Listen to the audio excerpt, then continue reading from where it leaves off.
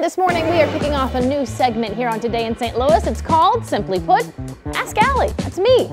You send me your questions or your concerns and I take them to the people who have the answers. And our first question, very fittingly, comes from viewer Linda S., who asked me on Facebook, is there a safe time frame for when you should get your flu shot and then the booster for the COVID vaccine? Good question, Linda. I asked Washington University Dr. Stephen Lawrence. He specializes in infectious disease. Here's what he had to say.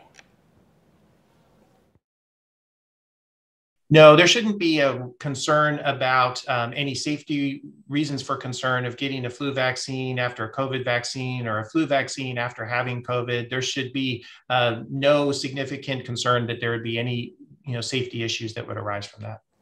Dr. Lawrence says last year's flu season was an anomaly with the lowest number of cases in some 100 years, but he and other health professionals expect this year to be much different as people are getting back together again. Now, we should mention Moderna is currently working on a combination vaccine, a single dose that would work as a booster against COVID and the flu. It would be given 6 months after patients receive their second dose of their vaccine.